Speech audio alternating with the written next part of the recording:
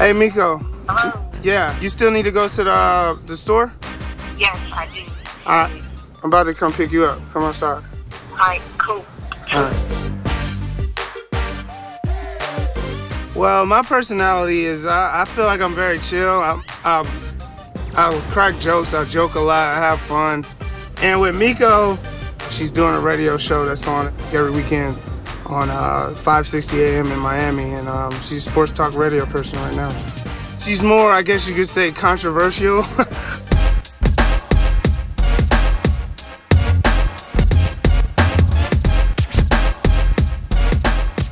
What up, bro?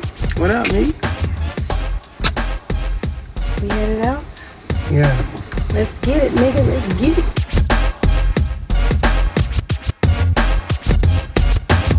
To make the team as an undrafted free agent, you have to make the most out of the opportunities. You have to make plays.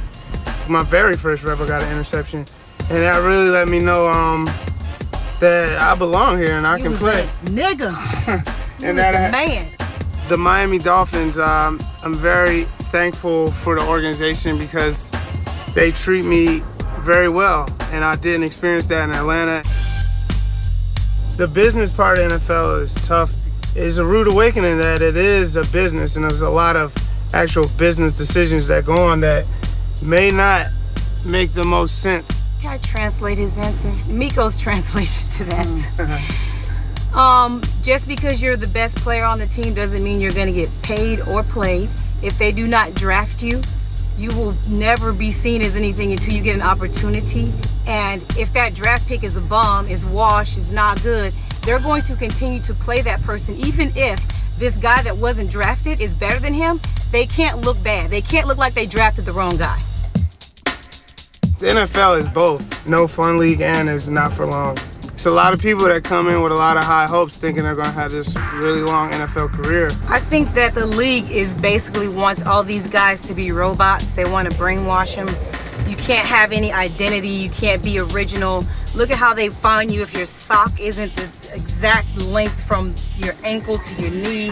There's just too many specific, stupid rules that have nothing to do with putting the ball in the end zone.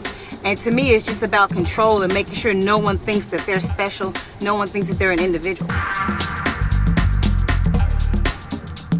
Some of my best games is coming right off of one. Right off this pussy. 3 hours before kickoff. He plays his best football. A lot of women tell me that their husbands or boyfriends won't have sex like maybe 48 hours before the game. No, you gotta release that. You gotta get that out. And that's why I go to all the games on the road trips.